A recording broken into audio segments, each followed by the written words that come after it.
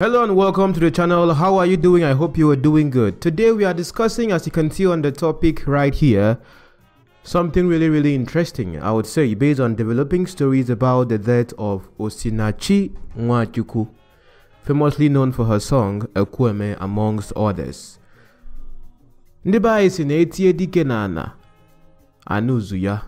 What it means is more of like when a great man falls or when a great person falls, he attracts public attention.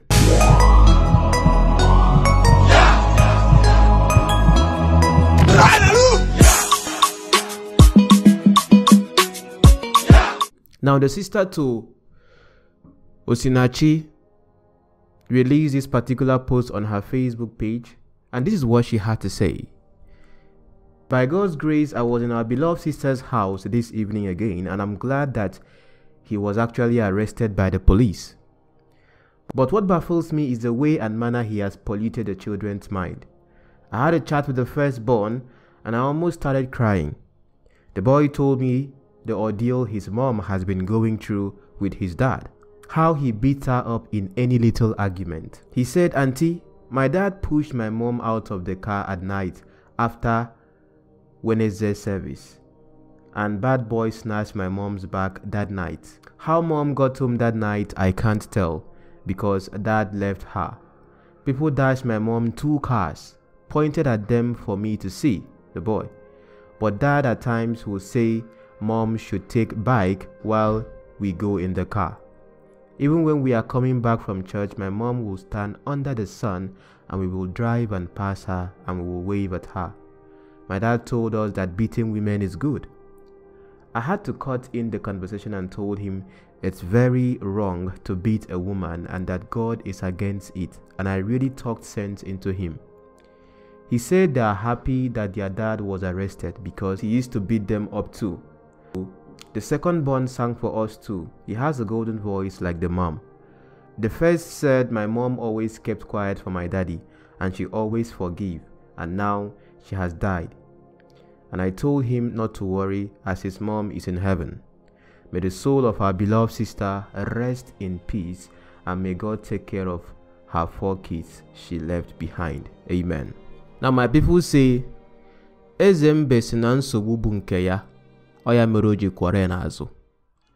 that means is that the tortoise believes that the problem is his. That is why he carries his problem along wherever he's going.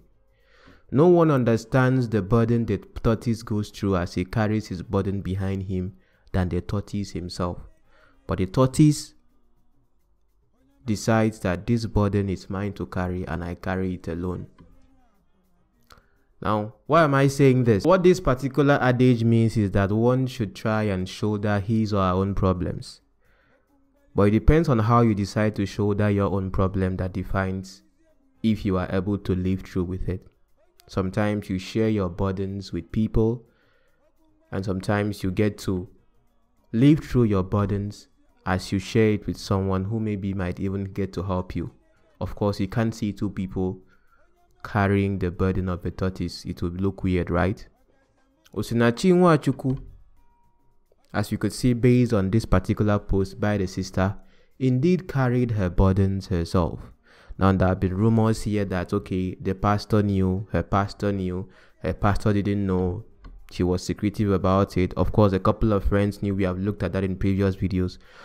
But what actually struck out here is, if it is true, we were not there, whether you like it or not, you and I were not there. The child saying that the father told them that beating a woman is good. Sometimes men do this. There are families, if you're watching me right now, maybe you have experienced that in your family. Your parents may not really tell you that categorically, yes, that okay, this is it. But you seeing this exemplified has some psychological trauma it has in your mind, that when you grow up, you might see yourself doing the same thing because you have perceived it to be normal. That, oh, come on, dad is doing this. And if mom is cooperating because dad is doing this, maybe tomorrow when I get married, if my wife should do fiam. But in the end, it is wrong in itself. So imagine these children themselves growing up under this and eventually even get to lose the mother. Let me tell you for a fact, like I just said, 𝐷𝐾𝐷𝐼𝐻𝐼𝐻𝐼 𝐴𝐻𝐼𝐻𝐼. The fact is that had it been what has happened to Osinachi didn't happen, we will not be seeing all these stories right now. She will still carry that burden on her back herself alone and then be going through it. Because of course, like you have seen many posts online said about this particular issue, had it been she left the marriage. Now, there's this whole debate about divorce, okay? When it comes to situations like this, of course, you should run for your life, okay? That is okay. Because looking at it right now, had it been she divorced or left the marriage, even if without officially divorcing him, but living elsewhere outside the house, because of course her church believes that divorce is in itself not scriptural. That basis for divorcing based on scriptures, which does not, agree with this particular concept of if you are being beaten. But of course, if you look at a couple of other things and get to just oppose things here and there, if you are living, because we have the progressive Christians as well, so this down goes to a different facet. But in this particular case whereby you are going through domestic abuse, come on, even if you're not divorcing categorically, you can, for the sake of your own life, leave. Because the reason why I'm saying this right now is that it has been said, like many people have said online, that had it been she left the marriage, it would affect her career. Come on, she being given 2 cars, you could imagine other things she receives as gifts. And her husband is the manager of this woman.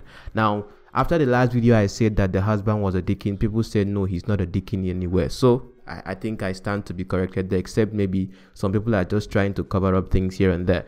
But the fact still remains that this woman was going through a lot in her marriage that she couldn't leave, because her leaving would jeopardize her career as a singer, and even that will even make the news more than what she's even going through herself. Because just imagine, if she left the marriage and she's known to be someone that sings amazingly well like this and has an amazing talent, you understand, and gets, because whether you like it or not, maybe this was just her only source of livelihood when it comes to singing. And for a fact, when once you invite all these ministers that have like the big names, the popular ones to your church to sing, it is not free, they get paid. So let's say this is just her career and source of livelihood. So maybe she has put her career before what she is going through, knowing that if I leave this marriage right now, it's going to affect my career. And what if this my career I'm doing right now is what sustains my family or sustains my children?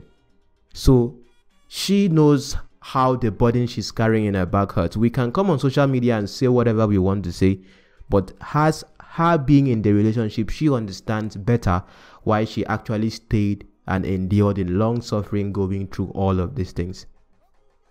I don't know if you understand. Now in the next video, I'm going to be looking at one other news that has come out about the husband being married before. But looking at this particular story in this case right now concerning the kids, I don't think any kid deserves to be raised in this kind of environment, because had it been right now, it was a good thing that the sister herself went there to, still talk with the kids and know what's up. From my last video, the lawyer of Dunamis was saying that they are still waiting to brief Oga of what happened. Maybe that is why he has not really spoken emphatically, categorically about this, but have made a post of what he said before about, if you are in an abusive marriage.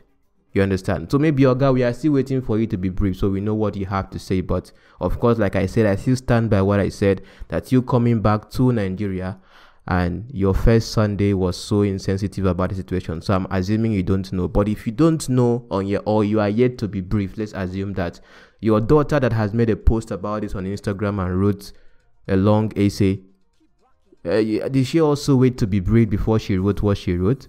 Of course, somewhere in that particular essay, she's more of like, they're not aware of that particular situation of her being under abuse. How true that is, I don't know. You understand? But this woman herself, Osinachi late, knew exactly what she was going through. And this story is coming out right now. People will say it's medicine after death. But the fact still remains that maybe this could also be an example for families out there themselves to learn. And if you're a husband, stop beating your wife. If you are a wife, please stop beating your husband as well, because that it could happen both ways, okay? But I think women themselves go through these things like this a lot than the men. All right, so children, younger people like me, if you have grown up in this particular state and family where you have seen your father beat your mother mercilessly, it doesn't mean that when you get into marriage that it is okay for you to hit your wife. And if you're in a relationship, maybe you see these signs, because what happens in marriage is an amplification of what happens in the dating phase. So even in the dating phase, you get to see some things, some signs. And whatever you see as signs when you are dating, some people can pretend as well it's okay, it happens. But just note the things you see in your dating phase or courtship phase, because whatever happens at that time only amplifies when you become unionized. That is now going to lead us to the second part of this video, where we talk about the news that the husband had been married before. Anyway, thanks for watching, and I hope to see you in my next video.